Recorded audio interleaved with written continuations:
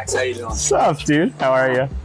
Doing well. How are you? I'm fantastic. Tell me about Structify. What do you guys do? We make data pipelines as easy as possible to build with a specialty in web extraction. Who are you building for? We primarily build for smaller stage businesses, so early startups making their first data pipelines. What's really working for you guys right now? CodeGen has been working extremely well for us. I think we've done just a very good job about making sure we don't reinvent the wheel, making sure that we only build what's necessary. It's an open secret. You guys are capitalizing on it, Structify. There's a lot on the internet. Like there's terabytes and terabytes. If you look at like, for instance, Common Crawl is adding 10 terabytes of data every single month. They've been doing so for over a decade. It just becomes overwhelming in a way that humans cannot process. So like if I ask you to get every single company in the world, theoretically probably possible, it's on the internet somewhere, you're gonna be clicking for a while. And so what we're able to do is basically take the dumb work out of it. We're able to take all of our agents, spin them up, make them go read the web. And now you're gonna have a data set of 5-10 million rows of every single company. What is a hire that is most on your mind right now? We primarily focus on just people that are smart, have compiled language experience,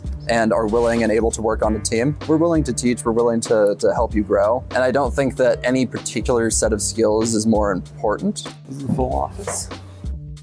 I've been told we give the impression of a spa before. I think that that's a very true one for walking through.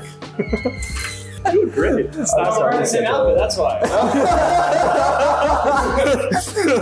I would say the biggest value step function increase in Structify would be Alex Goldstein. I think by far and away, just like when he started, like direction, cleaning up. And I think also the reason that I would put him as amazing and top tier is just like the mentorship he provides, not just to like folks like Tai Chi who are like extraordinary, or Gabe, but like also to me and Alex, to have someone who has way more experience than us and is willing to like not just like get all of their stuff done, but like call us out on our BS and like say, here's what I would do better, here's why, and like take the time and initiative, I think has made us way more better. I'm an engineer. I joined the team last year. The year before I graduated college, I was bumming around in New York City. I had a remote internship, so I was like, okay, let's go check out the people that are building cool things in New York. And then I went to a VC event and I met Alex.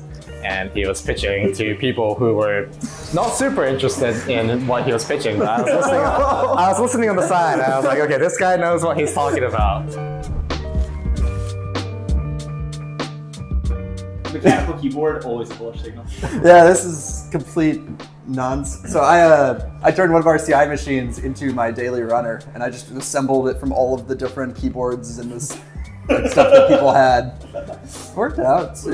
Every once in a while it freezes, and then I get some coffee, but besides that, it's fine.